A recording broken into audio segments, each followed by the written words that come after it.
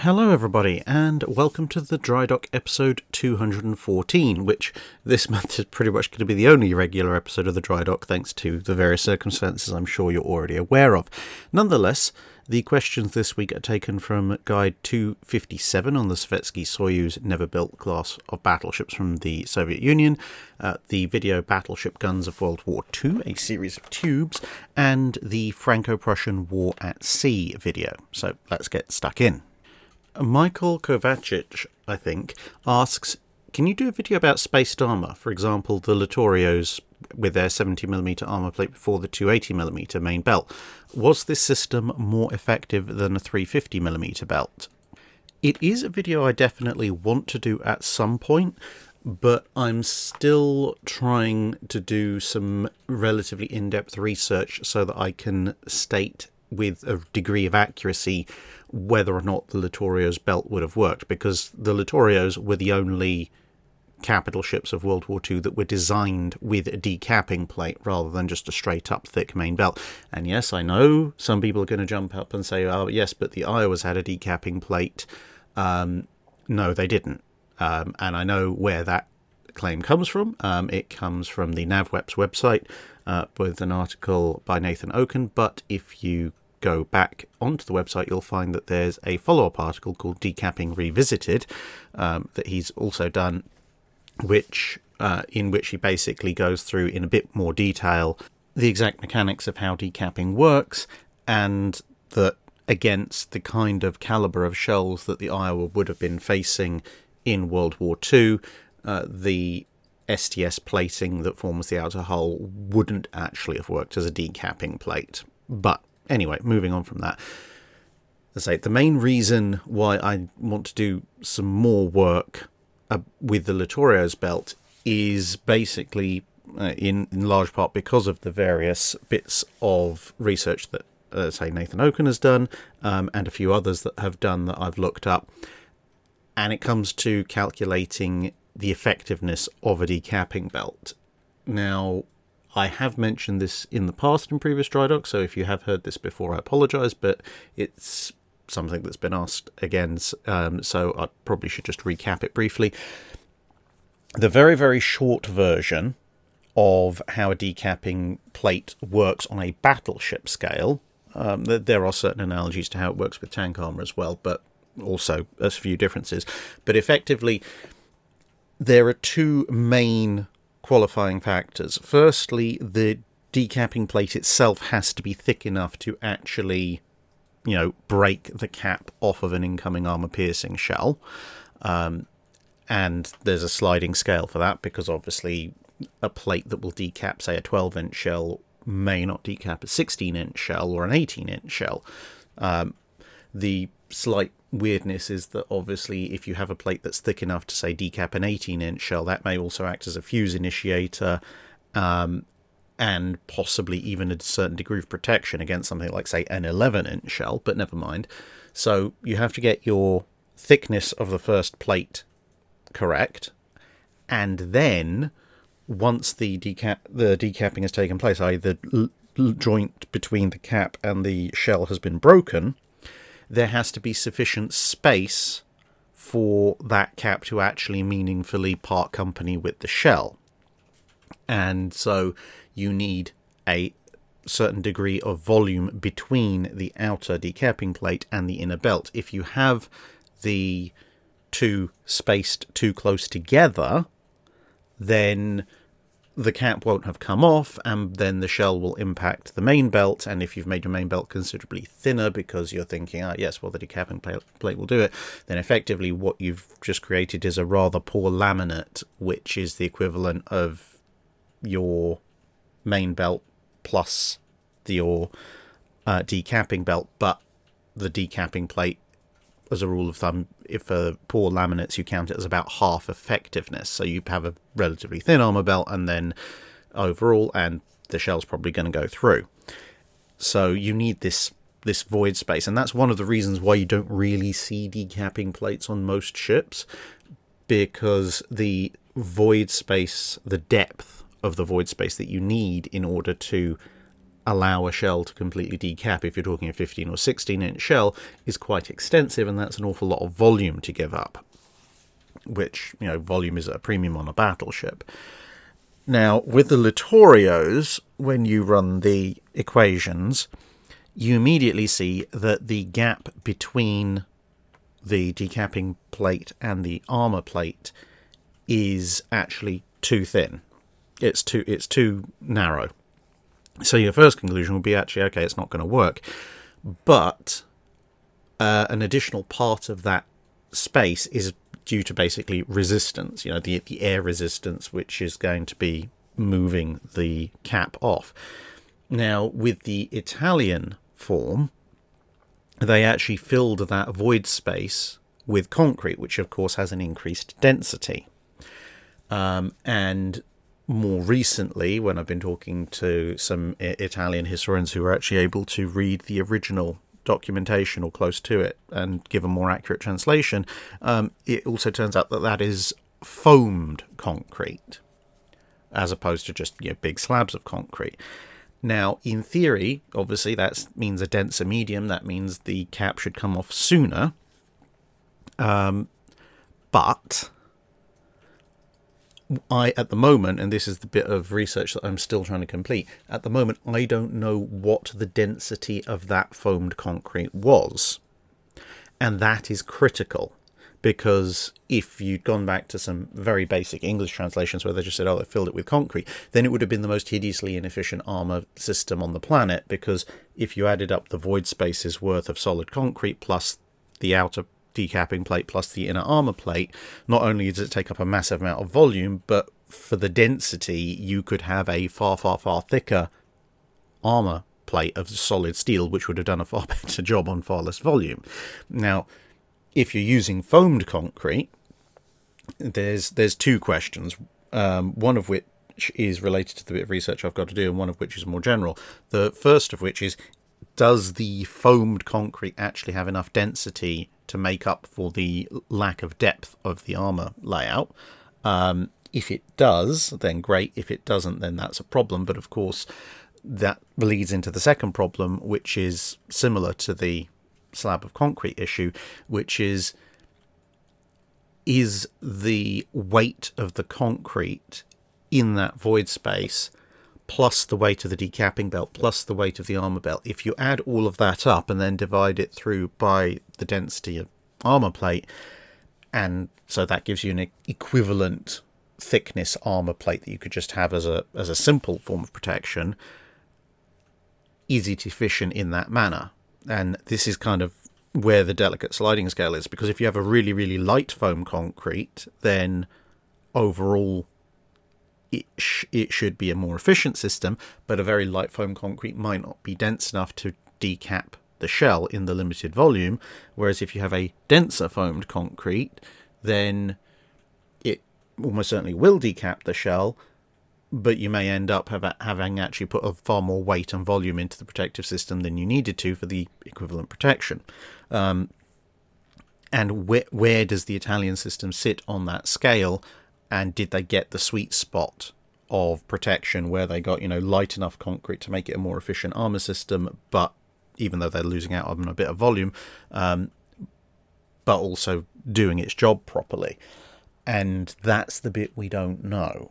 And yes, I know some people will point to the fact that the Italians tested this layout before the war, but there was a critical flaw when it came to assessing the decapping value of the armour system, which is that they fired a smaller caliber round simulating the energy of a 15-inch round, which in conventional tests against normal armour plate would be fine, but with decapping specifically, as we said, everything is proportional to the caliber of the shell. The bigger the shell, the more void space you need, and by using a smaller caliber shell, all they proved is that layout would decap a shell at the smaller caliber. Although it had the equivalent energy of a 15-inch shell, because of its physically smaller size, it didn't actually prove anything about whether it would decap and therefore protect against a 15-inch shell. It's just a mistake that some people make, and they happen to make. And that's why I still need to do more research to figure out exactly what the makeup of this armour system was, as I said, in terms of density, and then run all the numbers to try and figure out if it would have worked. And then from that, I can then make a video about spaced armour and say relatively confidently whether or not the Italian system would have worked, because annoyingly no one actually hit a Littorio on the belt with a 15-inch shell or 16-inch shell during the war, so we don't have any practical experience on whether it would have been effective against full caliber hits. Whiskey Delta Golf asks, why did the Soviet Union consider designs that followed treaty restrictions when it was not party to the naval treaties, and what would have been the consequences if they just ignored the treaty completely? Well, there were three main reasons that they considered treaty following designs, one of which was, well, Soviet industry when it came to capital ship construction was somewhat limited, so going to the effort of trying to build a 40 or 45 or 50,000 ton vessel straight off the bat would have been far, far more taxing and difficult for them than building a 35,000 tonner. Whilst simultaneously, having a 35,000 tonner puts them on a par with everybody else, so it's a nice sweet spot. Secondly, related to that, the Soviets had to seek a lot of assistance from foreign shipyards, for the most part Italian ones, that were part of a nation that was bound by the treaty, and that those shipyards, designers, nations, etc., would get, shall we say, a significant amount of displeasure from the other nations if they were seen to be semi-circumventing the treaty by designing beyond what the treaty said they were allowed to design. And finally, the Soviets would have been aware, as everyone else was, of the text of the treaty, and the text of the treaty, whether it be the Washington, London, or Second London, all contained get-out clauses. So it wasn't a case of once this is signed in blood and cannot be changed. It was a case of this is signed, and as long as everyone goes along with it, we're fine. But, as I said, there were clauses in there that effectively amounted to, and if something changes materially, everyone reserves the right to do something else, agree something else. And so, again, kind of linking back to the first issue, the Soviets are very aware that pretty much all of the major nations signed up to the treaty system could comfortably outbuild them if they wanted to. And so if they built a treaty-breaking battleship, well, if they built one, maybe people might ignore it a little bit if it was, say, a 40,000 tonner. But if they started building a whole class of them, then it was very likely that all the other treaty nations would turn around and go, oh, fine, okay, that's cute. Well, we're going to just have to match them, except on a lot more numbers. And any advantage they might have gained would be gone. Everyone would be even more annoyed with them. To be fair, the USSR may not have cared that much, but it might have led to an end of the technical assistance programs. And, as I said, it would have been a much bigger challenge for Soviet industry in the first place. So it just made sense to try and initially stick with the 35,000-ton battleship. Lone Wolf asks, you said the Pugliese system for torpedo defence was tested by the Soviets and found to be inferior to expectations, but on the other hand, Italian war reports said it operated well. Could you shine some light on how the system works and if there are any hypotheses as to why the Soviet test model failed? So I did clarify this with a brief response at the time in that particular video, in the comment section, but I'll expand here. So the Soviet testing system didn't say that the Pugliese system completely failed, but the reason they said it was inferior was because it took up a lot of volume and space, and the Soviets reckoned that a more conventional layered void and liquid system could be done that would be as effective or potentially more effective than the Pugliese system and would take up less volume. So on a volume weight saving metric, they thought a conventional system would work better. And you can kind of see their point. So here's a picture of a ship being built with the Pugliese system in place. You can see the cylinders either side. And you look at the overall size of the hull, then you see the torpedo defense system, and then you see that little, what looks like almost a smaller ship being built inside, the inner hull. Well, technically that's a tertiary hull when you look at the fact the outer hull is double skinned, but nonetheless, you realise that internal bit, that is the internal volume of the hull. The Pugliese system, regardless of overall effectiveness, takes up a huge amount of space. In some ways, it reflects a lot of Italian technical solutions, especially when it comes to protection in the 1930s and 40s. So, similar to the spaced armour we were discussing at the beginning, in that on paper they may be effective, they may not be, it depends on your analysis, but even if they are effective, they use sort of clever gimmicks and take up a huge amount of volume in order to get that effectiveness, which in and of itself can be a problem, especially if you are trying to keep to treaty limits, or a budget, or a limitation in beam, or anything else. Now, the idea, very basically, of the Pugliese system was that when the torpedo hit, the energy of the torpedo would go into crushing this big cylinder that you can see, and therefore would not go further into, crushing the hull inside, which then obviously would cause flooding. Whether or not it worked, I mean, again, on paper, in theory, it should work relatively well. The two issues more broadly with the Pugliese system, apart from whether or not you think the principle works at all, which is another discussion entirely, but apart from the volume issues, the two technical issues with the Pugliese system is that, one,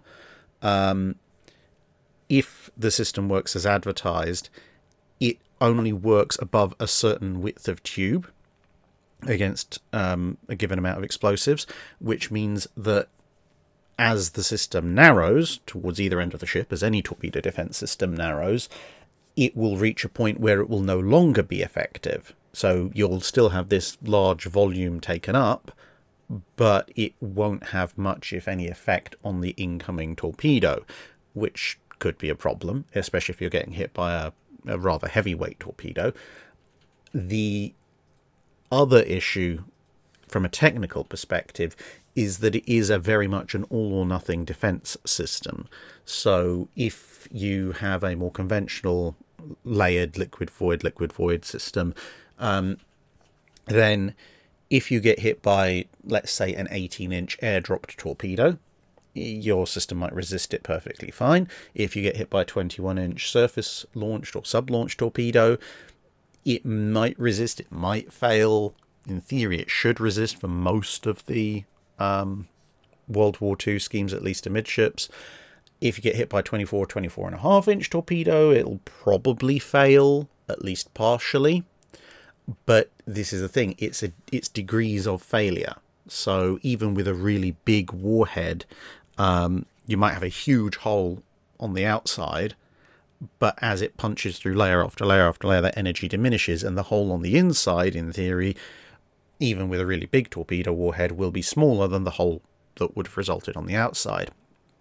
So there's a degree of mitigation. If I understand the technical specs of the Pugliese system correctly, the issue, again, assuming that it works as advertised, is that if you overwhelm it, then once it has failed, it basically acts as if it wasn't there at all.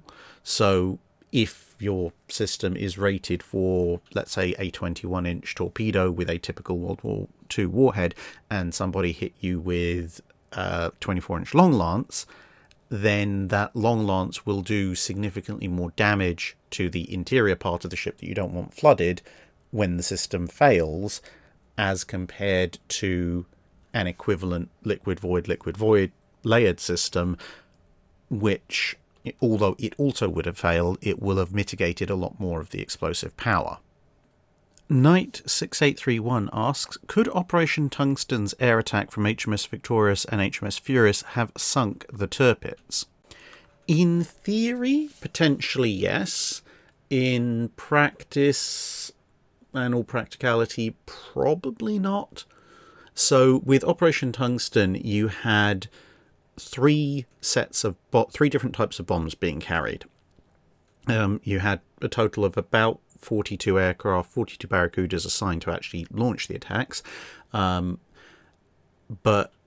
you had general purpose bombs, which were designed to basically blow stuff up on the upper surfaces of Tirpitz, anti-aircraft guns, and do general damage.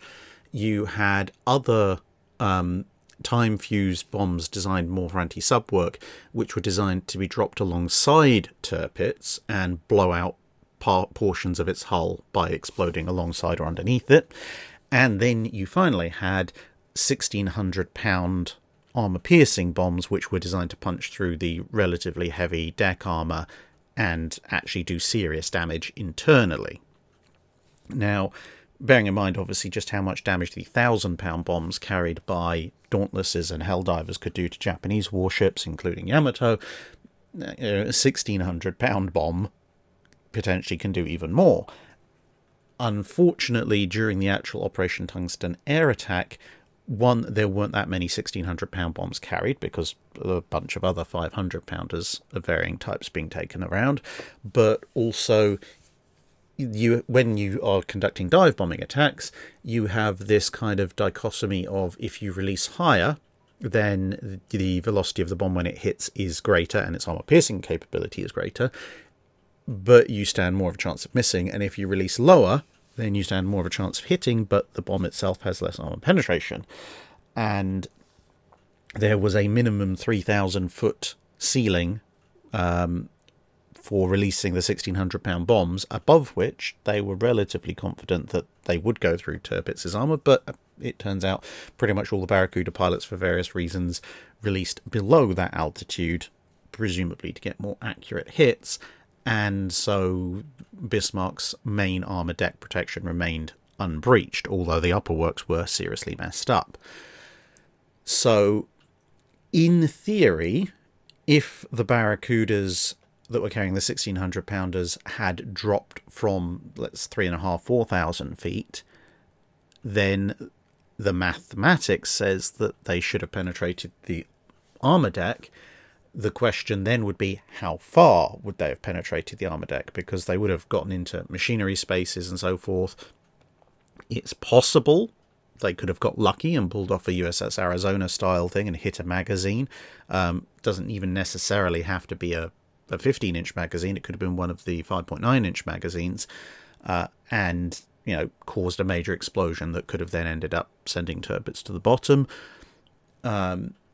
If they'd scored multiple hits on the machinery spaces, they could have, in theory, breached the lower hull and caused massive flooding in the machinery spaces, which also could have sunk the ship.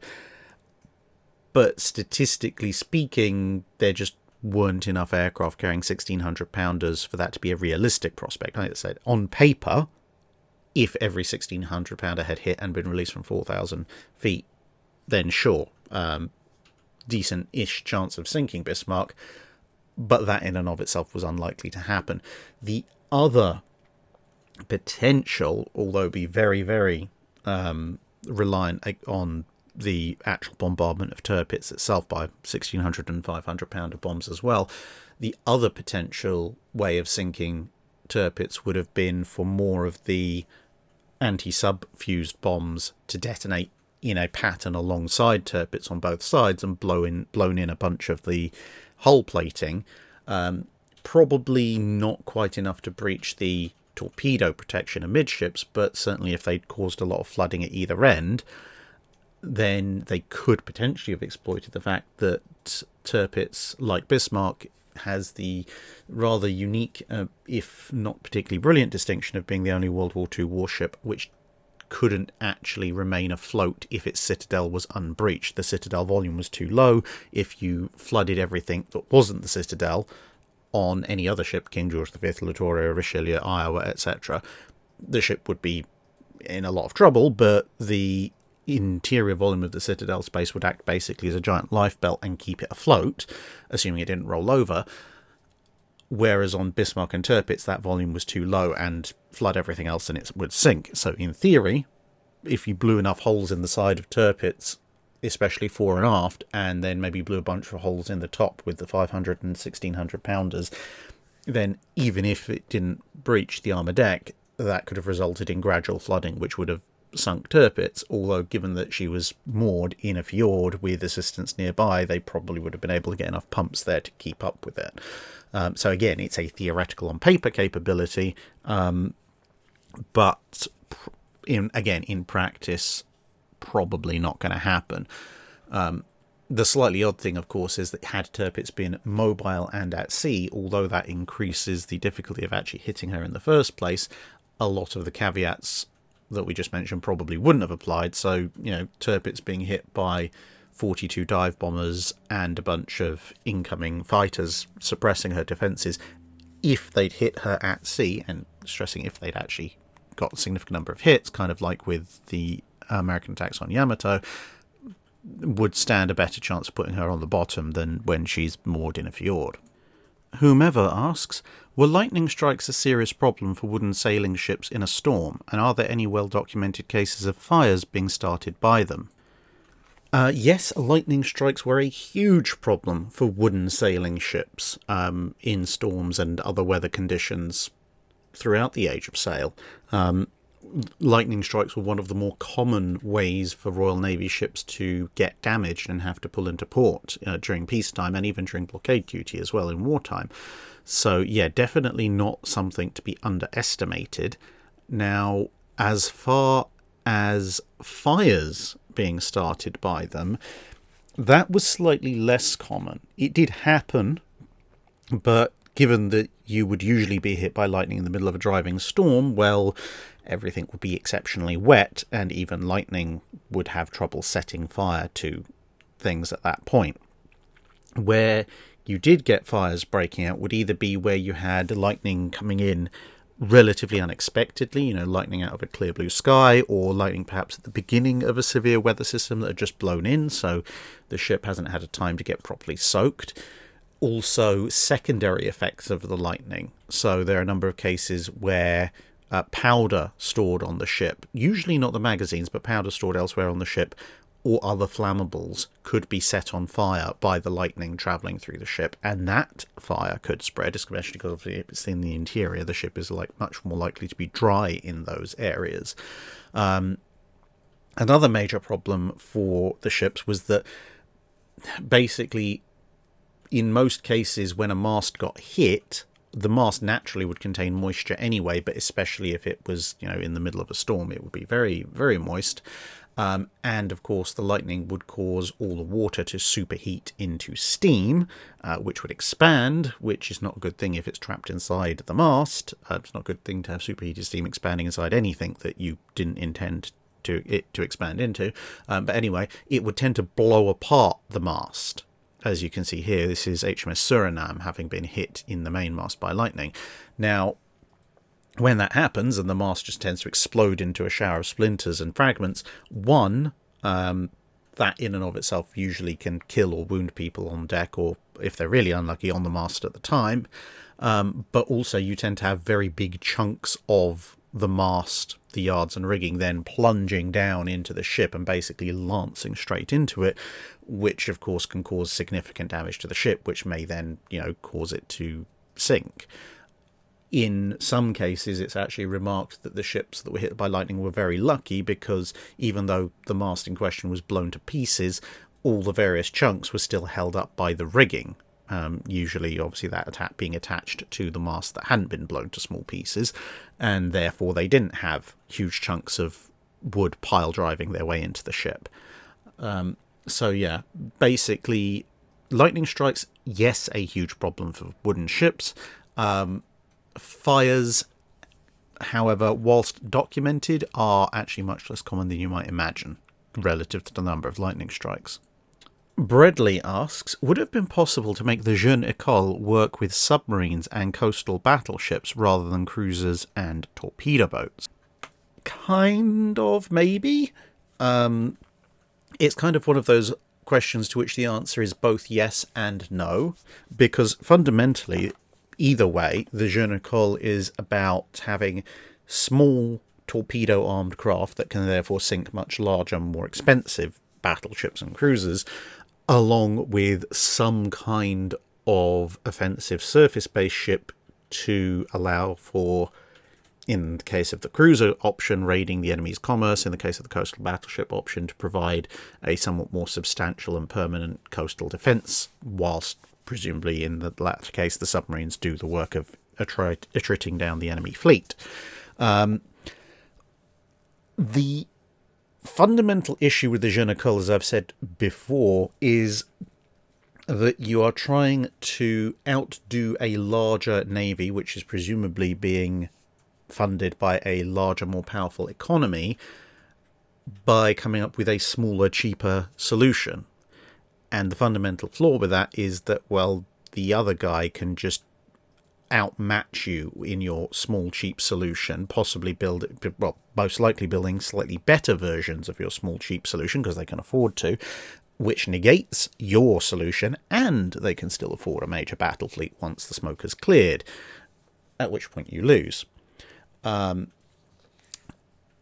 That's kind of a bit of an issue. The other issue, specifically with the French trying to make the Jeune École work, is their proximity to its target, i.e. Britain, because it means if Britain builds a bunch of small craft, well, they've only got to cross the channel to fight the French ones, so, see previous statement. Now, the Jeune École, as a overall principle of using small, cheap, effectively fast attack craft to make things too difficult for a large navy to come after you, can work in certain circumstances, because the other thing that the Jeune École theoretically was supposed to do, apart from eventually sink the enemy fleet, was also to keep the enemy blockade away from your shores. Now, if you have a large coastline and you happen to be very far away from your enemy and anywhere the enemy might base their ships from, then I think you could make the Jeune École work, because if you are far away from the enemy's ability to base their ships, then even if they build something to match your small fast attack craft, chances are their small fast attack swarm won't be physically able to reach you, at which point it is the bigger, more expensive ships versus the smaller, faster ships that can hurt them. And then additionally, if you have a very large coastline, then the enemy's, relatively speaking, few large expensive ships that are now vulnerable have to cover a fairly large expanse anyway, and if they face this threat they have to back off a little bit, but that exponentially increases the amount of area they have to patrol, which will effectively break their blockade. So if you were someone like, say, the United States, and you were building a Jeune École style fleet to counter a European power that wasn't Britain, then it would work, because if you've got a ton of, whether there be submarines and coastal battleships or cruisers and torpedo boats, if they are swarming on the US coast, then the nearest port that any of the European powers have, maybe a Dutch or French or maybe Spanish colony in the Caribbean, which is going to be relatively small, not be able to handle a huge amount of shipping anyway, and in any case is still relatively distant from most of the US coastline. So therefore, the enemy can only turn up with a small portion of their fleet, and it's going to have to be the longer range portions of their fleet, at which point they're going to have to stand off a distant blockade. The US coastline is too large to blockade at that distance, and if they come any closer, you swarm them with torpedoes. The only one where you might argue whether or not that approach would work might be with the British, because they have Bermuda, they have Halifax, and they have a number of ports in the vicinity of the US coastline at various points, and of course they have a very big fleet, so they potentially might be able to base a significant number of ships, including a bunch of fast attack craft nearby, to negate that, but that's a separate argument to have as to whether or not what exact capabilities are. But then you can apply that not just on a great power scale, but all the way down to small power scale. So effectively, yes, the Jeune École can be made to work, but you need to have, compared to your opponent's fleet, a relatively large coastline, and you need to be very far away from them. If you have a small coastline, or you happen to be within fast attack craft range of your opponent, and your opponent is larger than you, it's not going to work. Bounty Flamore asks, did the Union have the same troubles enforcing the blockade on the CSA as the French had on the Germans in the Franco-Prussian War? Now, this was particularly, if you watch that video, particularly because of coal supply issues, but also manpower issues. And the answer is, although the Union did have some issues, they didn't have anywhere near as many. Whilst the situations were relatively similar in some aspects, they were actually quite dissimilar in others. For one thing, whilst there was a split in the US fleet to a certain degree when the Confederacy formed itself, by and large, the Union didn't have a huge majority of its sailors on the other side of the Atlantic fishing at the time of the war breaking out, so their initial cadre of experienced sailors was actually available, which allowed them to then expand quite rapidly. Also, despite the American Civil War and the Franco-Prussian War being on average about 7 years apart, I mean, it gets a bit closer, a bit further away, depending on whether you look at the start or end of each war, but even though it's between half a decade and a decade apart, which isn't a huge amount of time, in terms of ship development at the time, it is actually quite a significant difference. So there were a much greater proportion of fast steam-powered merchant ships by 1870 as compared to 1863. They existed in 1862, 1863, 1864, but being much, much rarer, that's why you had specific Confederate blockade runners. Whereas by 1870, it was not quite, but almost the standard. And therefore, it was much easier to run a blockade under steam when your enemy had limited coal available. So a significantly larger majority of merchant ships that were heading for the Confederacy in the American Civil War either would have been purely sail-powered, or if they had steam engines, they would have been very much auxiliary and not capable of moving them at any particularly great speed. They would have just been more, a method of propulsion when the wind was contrary or when there wasn't a wind, at which point both the sailing and hybrid warships of the Union would be much more able to, run them down. And also because in the early 1860s, steam was still very much an auxiliary system, ships relied far less on their steam engines, and therefore, any issues you might have had with the logistics of getting coal to and from the ships was somewhat less important because they were going to be using their engines significantly less. Whereas by the time of the Franco-Prussian War, a good chunk of the ironclads not necessarily needed to have their steam engines online at all times, but it was probably highly advisable, combined with the fact, as I mentioned, that with a much greater proportion of merchant steam shipping, you needed your steam engines to be able to capture almost any blockade runner, whereas, as mentioned before, with the Union blockade, for the most part, they could get away with chasing after them under sail and maybe occasionally having to use their steam engines. Brandon Judge asks, watching a Battleship New Jersey video, Ryan mentioned that New Jersey was inactive for over half of her career. At first I thought a ship like this would have great hull condition due to less use through wear and tear, but then I thought about it and thought of USS Midway, who was a frontline ship for most of her career, so she would require more upkeep than New Jersey sitting in port. Whose hull condition would be in better shape today, the active ship, Midway, or New Jersey sitting for many years in the reserves? So a lot of it is going to depend on what happened to the ship in its final years, but essentially there's two areas where one side has the advantage and then the other side has the advantage. It's a very, very broad way of determining things, so not necessarily precise, but for the purposes of this answer, I think it suffices. Basically, a ship that is in active service consistently will obviously suffer considerably more strain on its hull. It's going to be going through active seas more often. It's going to be going through heavy seas a lot more often. It's going to be hitting storms a lot more often, all things considered. Running at full power more often, etc., etc. So the overall hull is going to be stressed potentially mildly warped if it gets into a really bad storm, etc., etc., wear and tear.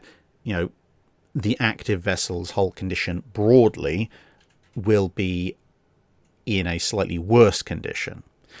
However, a ship that's sitting in reserve in relatively placid, calm waters will face a slightly greater challenge in one particular area, and that's what's called the wind-water line, i.e., the interface where the water level is.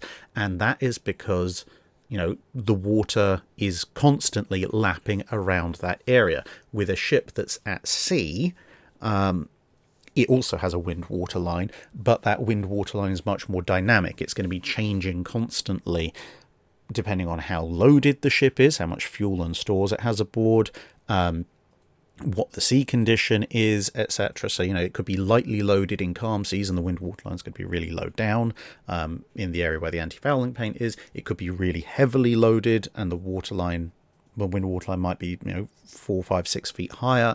And if it's moving through heavy seas, then obviously that where the wind-water interface could be right up on the flight deck, if we're talking about midway, it could be a dozen feet below the notional waterline and everything in between.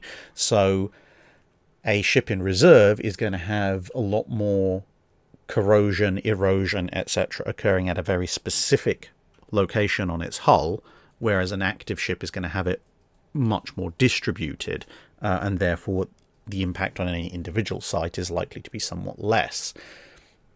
But, so, 6 of one, half dozen of the other, but the one difference then is that if prior to being made a museum ship, both ships go through a full dry dock refit, etc., in the last few years of their service with the Navy, then in that case the ship that sat in reserve is more likely to be in better overall shape because it would just need to be dry docked, and then any issues at that relatively consistent wind-water line addressed, pop it back in the water and it should be good for quite a while. Whereas the ship that spent all its time on active career duty, even if they go through and go, okay, all the external hull issues with corrosion, etc., we're going to deal with, it's still going to have that wear and tear and stress and strain, etc., on its hull that it's gone through in active service, and therefore its hull overall over time is starting off from a slightly more weakened state. So although they would have taken potentially more care of it, more active dockings, the ship that spent most of its career active, i.e. Midway, is probably in the long term going to have more issues with fatigue, etc., than New Jersey is. Vokir asks, what was the bigger logistical and industrial challenge? The deployment of rangefinders and fire control systems in the run-up to and during World War I, or radar in World War II? Now, that is a somewhat difficult one, and I suspect you could come up with different answers depending on how you define the specifics of the question. But for my money, I'm going to go with the rangefinders and fire control systems in the run-up to and during World War I. And I'm basing that partially on the fact that you can't really mass produce rangefinders and fire control systems in quite the same way you can with radar. Now, you can mass produce them, but there's a lot more different ones. Now, okay, fair enough, in World War II you have surface search, air search, gunnery control, high-angle gunnery control, etc., radars. But if you produce like a CXAM radar, which is an early US one, or a Type 284 radar, which is a British one, that can be fitted to an awful lot of different ships. So, whether it's an old Revenge class or a brand new Iowa or a Free French cruiser that happens to have rocked up, you can put a Type 284 or an SG radar, etc., on pretty much any of them. And you can even fit, to a certain extent, some of those radars on some of your larger destroyers, which means that essentially if you have X kind of radar, whatever application it might have, then you basically just need two models. You need one that can fit on most ships, and you need a slightly smaller, lighter weight version that can fit on some of your smaller destroyers and frigates. And once you've got one aboard, then if you want to have a second one, then that's largely for redundancy, unless you've positioned the first one in such a way that a portion of the ship's superstructure blanks out part of its arc of coverage. Whereas when you look at rangefinders and fire control systems, again, you have weight issues. So you have to have, for the fire control systems, you have to have versions for battleships, versions for destroyers, but you also have intermediate versions for cruisers, and you even have smaller versions for certain battleships that can't fit the full-sized versions that you can have on your bigger battleships. But then when it comes to the rangefinders, you tend to, if you want a full fit, you tend to have to manufacture an awful lot more of them in an awful lot more different sizes, because, you know, taking your average large battleship as an example in World War One, you're going to have your primary rangefinder. You probably want a backup to that rangefinder. Your turrets probably want rangefinders, but they're going to be different sizes to the ones that you're using as your primary ones. Your secondary battery, if you're going full tilt, is going to need at least two rangefinders, because you need one on either side, probably more. And yeah, so the number and different types of rangefinders are going to add up quite quickly. And then the other part of my assessment, at least, would be the fact that by about mid-war in World War II, so we're talking about 43, 44, fitting a newly launched ship with radar, at least some form of radar, if not multiple forms of radar, was kind of the standard. And any issues with radar fitting on ships tended to be, well, this ship has a first or second generation radar, and this ship has a third generation radar. We don't have quite enough third generations, but we do have maybe a spare second generation set we can stick on this one. Whereas if you look in World War One, even by the mid part of World War One, whether or not a ship had a fire control system, a fire control system, and whether or not certain parts of the ship's armament had rangefinders at all, was still a serious question. You know, you had, you know, ships in 1916, 1917 on both sides, and we're not talking destroyers, we're talking about cruisers and battleships that were perhaps just receiving their first serious full rangefinder and fire control suite. That wasn't really the case for, you know, major ships in the middle of World War II with radar systems.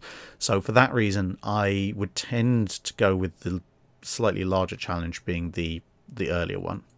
Tyler Eves asks, what was done for hearing protection on World War era battleships? Was it just assumed that all the gunners would be deaf more or less immediately? Well, here's a bunch of people who probably weren't in the turrets for the most part, but there's some nice turrets of a World War I battleship behind them, so we'll make do with that. Anyway, although by the end of World War II you were seeing some more formalised hearing protection come into play, for the most part it was just cotton wool. People just have a big chunk of it, and then they just, you know, rip chunks off, stuff it in their ears and hope for the best. This is actually borne out in the Battle of Jutland, for example, when HMS Warspite's second officer found his battle station being in B turret, wandered down to it when action stations were sounded, and suddenly realised he was inside a twin 15-inch turret with no hearing protection, and one of the gunners was just like, here, have this chunk of cotton wool, which of course he then split in two, stuffed in his ears and hope for the best. So that was, for the most part, as far as the hearing protection went. Despite the questionable efficacy of lumps of cotton wool, most naval gunners did actually tend to retain their hearing during the war, albeit that obviously some of them, as time went on, would lose their hearing a little bit prematurely. But, you know, the cotton wool, for all its relative crudity, did seem to have at least some beneficial effect.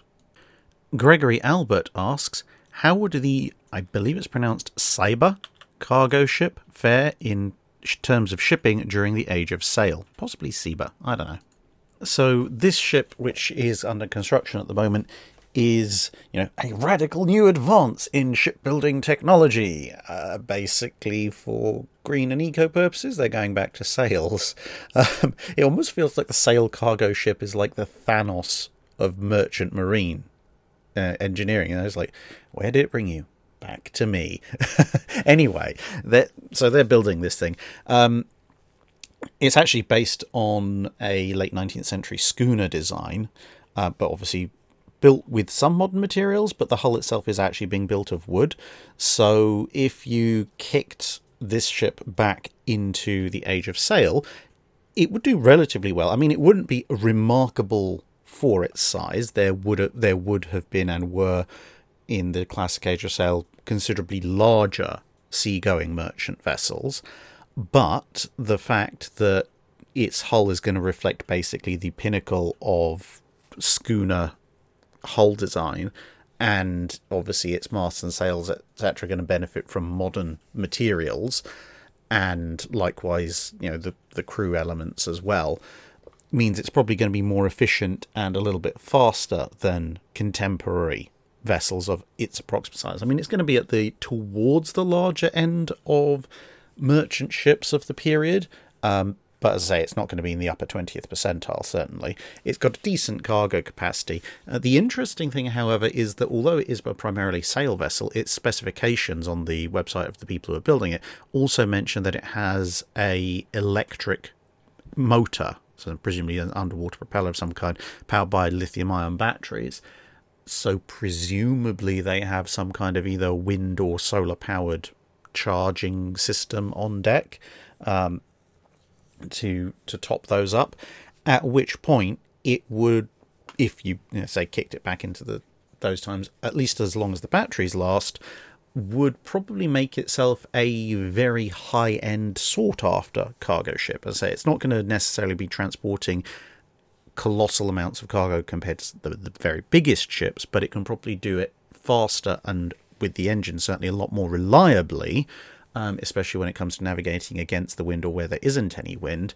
So I would anticipate it would probably aim itself at a market where you either have perishable cargo or relatively speaking, low volume but very high value cargo that you need to be delivered pretty quickly. So kind of probably a combination, what they used to call specky, i.e. money transporting, specky and mail vessel would be its best use, as well as transporting against low volume, high value stuff like porcelain and tea and so forth. And it can guarantee regular deliveries within reason, which would make it a niche but an elite but very sought after commission for various merchant companies. Alec Ruby asks, in a video a while back you mentioned that the British believed that any increase in gun calibre under 1.5 inches just wasn't worth it, and they did this all the way up to the 15-inch guns, then jumped right to the 18-inch. So my question is, why did they skip the 16.5-inch and then later make only 16-inch guns for the G3s? Was it a change in philosophy or something else? Yeah, so the 1.5-inch step is basically true for the British, at least in 1900s World War I period. And, jumping from the 15-inch to the 18-inch was jumping two of those. And it's jumping 3 inches, i.e. two 1.5s. Now, in terms of the 16.5-inch gun, they did briefly consider it. They jumped straight to the 18 because they had the 15-inch gun. They were aware that other people were building 16-inch gun ships. And so rather than semi-match them with a 16.5, they're just like, well, actually, no, we're just going to go straight to 18 and overmatch everybody immediately. But then the 16.5 makes a very brief appearance in battlecruiser design in the Alphabet series in the early 1920s, before then being subsumed down to the 16-inch, and that's basically because of infrastructure concerns. They start off wanting an 18-inch battle cruiser, and after a lot of back and forth, they end up basically deciding that they can't get 18-inch armament on a battle cruiser that has the speed and protection that they want. So there's kind of a minimum speed requirement and a minimum protection requirement on their battle cruisers now, and in order to get that plus an 18-inch armament, the ship itself is far too large to fit in a lot of their overseas docks like Gibraltar, Malta and Singapore, and so they're not prepared to sacrifice speed, they're not prepared to sacrifice protection, and so they have to start sacrificing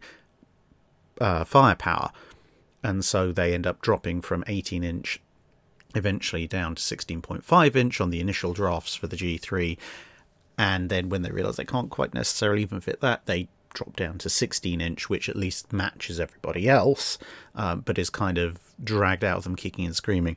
It's quite funny, actually, in some ways, because looking at the Alphabet series of battlecruiser designs, in a lot of ways resembles what people often call the 6 stages of grief, or the 5 stages of grief, depending on how you want to classify it. You can almost see the designers. Initially, you have the denial phase of the Ks, K2 and K3, where they're like, no, we will have a battle cruiser armed with 18-inch guns, exactly the same as our battleship. It's just going to be faster, and it's still going to have loads of good protection. And then they point out that no, we actually can't have that without massive infrastructure upgrades. So you move on to the anger phase, where somebody throws out J3, which is effectively Hood with triple 15s, and a few other slight modifications. And then they decide that, okay, maybe that's gone a little bit too far the other way. Then you get into the bargaining phase, which is I3, where they're like, well, if we rearrange the armament, so I3 is in World of Warships at St. Vincent, the tier 10, where you have the aft turret is stuck right behind the superstructure. So this is kind of the bargaining stage. We're like, well, if we change the main armament layout, we can get 18-inch guns on a battle cruiser, and then apparently no. Then you get the H series, H3A, H3B, H3C, which is they're really the depression phase, where they're just like, we want 18-inch somehow, and they've gone down to 2 triple 18s, and at one point they're looking at both forward and no aft armament at all, then maybe one forward, one immediately after the superstructure, and then at various heights. And then finally you get to the acceptance phase, where they eventually understand, we're not going to get 18-inch on our battle cruisers with all the other prerequisites. We have to go further down, at which point you get the 16.5-inch G3, which is then further revised down to the 16-inch G3, and then that's the thing that's authorised and, at least according to some accounts, actually laid down. The Pandaman 2000 asks, in a recent video you mentioned gun barrels getting to be red hot and having to be cooled by water poured over them. This got me wondering about the metallurgy of gun barrels and if they were heat treated, and were gun barrels of say 4-inch, 8-inch and 16-inch of different material quality. The answer is yes, although exactly how depends on the gun barrel and its size. So at the lower end of things it's slightly different. At the lower end of calibers you can get barrels that are just a single piece.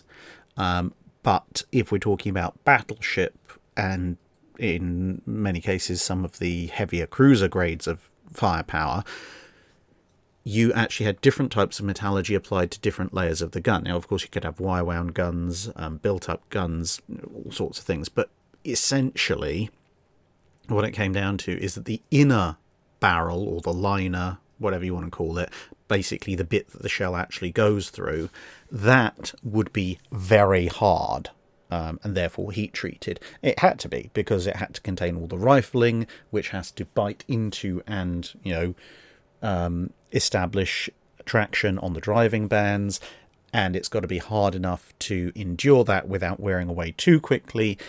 You also don't want the inner part of your barrel to warp, expand, bulge, etc. in any way, because that's really going to throw things off and potentially cause devastating explosions. But the flip side to that is that with the amount of force and pressure that's building up inside there, if you have something that is very hard but therefore very brittle, there's a good chance that it's going to go crack, at which point the gun is going to go boom, and not in the good way. And so the outer layers, whether that be the wire winding and then the outer casing, or the built-up cylinders, or whatever it is you're using, those outer bits would not be hard. It was better for them to be ductile. So in a lot of ways similar to the way that face-hardened battleship armour works, where you want the outer part of the plate really, really hard to try and smash and break the incoming shell, resist its energy, but you want the inner part of the armour to be softer to try and hold everything together. In the same kind of way, with a battleship grade gun, you want the liner, the inner barrel, to be really hard to contain the explosion, absolutely rigid, cut into the driving bands, but you want the outer section of the gun to be, relatively speaking, I mean it's still steel, ductile and malleable in order to better absorb and contain the shock waves that are coming through from the inner part of the gun, and to not split everything. Therefore, it's actually not particularly risky to the metallurgy of the gun if it's getting really, really hot to pour water over it and cool it down. Now, it could be if you unleashed vats of liquid nitrogen on it or dumped them straight into the sea or whatever. But if you're pouring buckets or playing hoses of water over something with the thermal mass of a cruiser or battleship grade gun, you are cooling it, but you're probably not cooling it fast enough to compromise the metallurgy of the more ductile outer layers of the gun.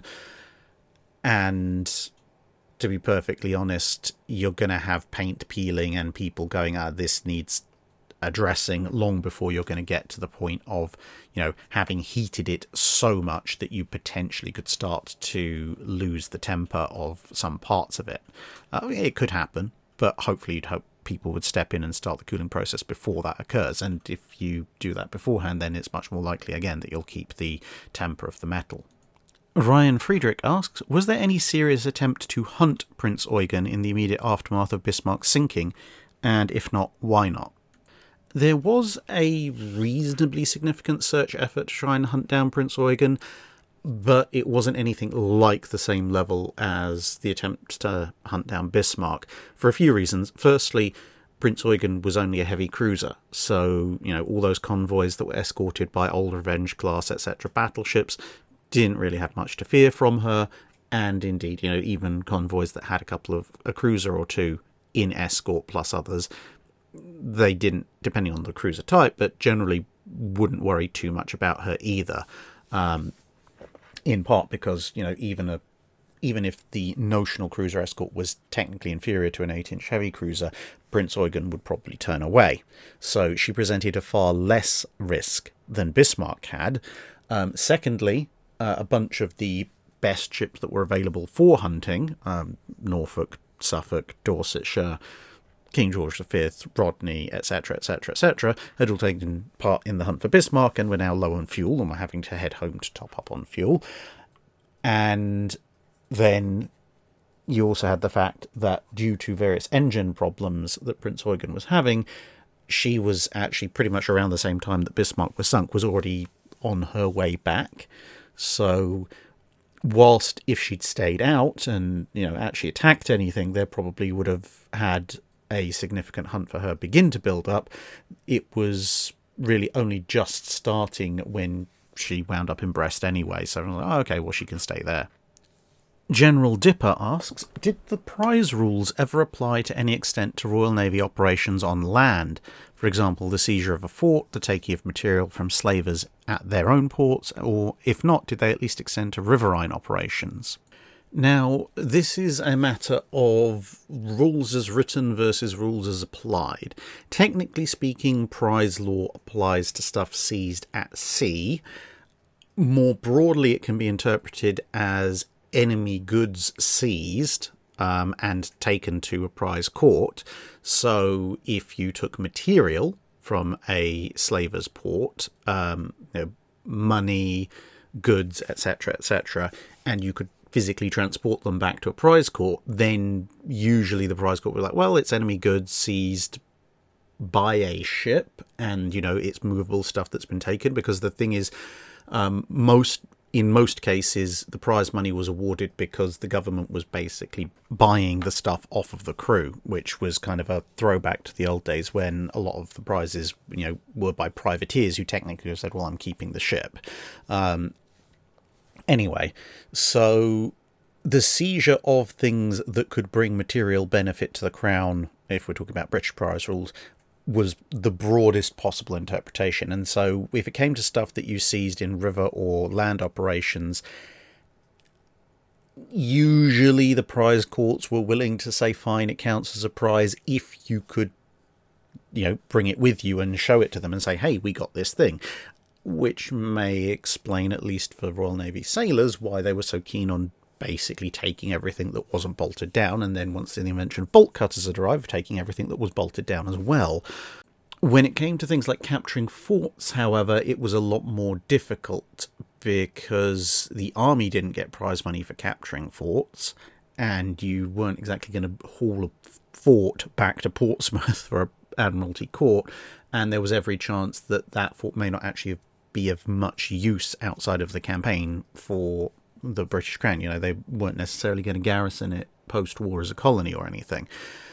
So that's kind of where the grey area comes in, and usually fixed assets on land would not be counted as prizes. And of course, if something was not regarded as goods, then also that would not count as a prize. So, for example, here where you've got one of the slaver ships being captured, the ship itself and any goods aboard could be adjudicated in an Admiralty court as a prize if the circumstances were correct, but regardless of any notional value that may be attached to the slaves aboard by certain countries at the time, the naval crew could not claim prize money for the liberation of the slaves because, as I say, under the Admiralty court judgment, they were people and not property. That had the system of ransoming people back had gone away with the feudal times. Brian Smith asks, how many museum ships share a name with an active warship? And were there any thoughts to 5-inch 38 triple or more mounts instead of just double or single mounts? So on the 5-inch 38 question, I did answer a similar question relatively recently, but basically no, because once you start getting into triple mountings for smaller caliber guns, you start to very rapidly lose the rate of fire, which is the main attraction, especially of something like a 5-inch 38. A lot of people had seen the lessons of the triple 4-inch that was deployed on Renown and Repulse towards the end of World War One, and yeah, they'd figured that okay, triple or more mounts might be perfectly fine for battleship grade guns or cruiser grade guns, but when you're talking about destroyer grade guns or secondary batteries, if you want a high rate of fire for anti-aircraft purposes, twin is about the highest mounting you really want to go with. Now, in terms of museum ships that share a name with existing warships, there's actually quite a few, albeit, to be fair, that's mostly courtesy of the US Navy, because they started naming their nuclear attack submarines for a while after states. So USS Texas, USS North Carolina, USS Missouri, USS Iowa, USS New Jersey, and USS Massachusetts, which actually makes up almost all of the existing museum ships around, all have Virginia-class submarines either in service or under construction and soon to be in service. I think pretty much the only battleship that missed out on that is Wisconsin. Oh, and Alabama. So yeah, Wisconsin and Alabama don't have Virginias named after them and probably won't, because they've now started to name them after fish, or more accurately name them after World War II era submarines. So the last few Virginias, Barb, Tang, Wahoo, Silversides, etc. There were a few ships named HMS Warrior after the ironclad HMS Warrior, but there aren't any more. HMS Belfast is going to have a twin. One of the Type 26 frigates is going to be HMS Belfast as well. Likewise, HMS Unicorn obviously had a aircraft carrier after it, but there's no current HMS Unicorn in the Royal Navy. And of course, in the near future, there's also going to be a USS Constellation. So yeah, there's a fair few museum ships with current in-service warships or soon-to-be in-service warships that share the name, albeit that, as I said, the vast majority are ex-US Navy vessels. for the most part, in terms of other museum ships, either they've only come out of service relatively recently, so the name hasn't come around for reuse again, or they're still technically viewed as actively commissioned warships, or so famous that the navies don't want to reuse the name. And to be fair, most other navies are small enough they don't have to reuse the name. They tend to have pools of names from history that they can go for. Whereas with the build rate of the US, and the fact that, if you're going to name stuff for states, there's only so many states, and if you're building ships by the dozen, you are going to start reusing names at some point relatively soon. So that brings us to the end of this week's video. Thank you very much for listening. Still on the road to recovery slightly, but I've been 99% there for like a week and a half, 2 weeks. So it's just irritating clearing the last of it. Nonetheless, I've also been on some rather interesting adventures, which those of you who follow the Twitter profile I have probably already know about, and we shall bring you the story of those at some point in the near future, if indeed you haven't already seen part of it already. Anyway, with that cryptic statement, hopefully your day will be nice and relatively warm, peaceful and calm, and if it's not, well, you have this hour and 10 minute soporific to help you go to sleep and forget about it all. So anyway, see you all in another video.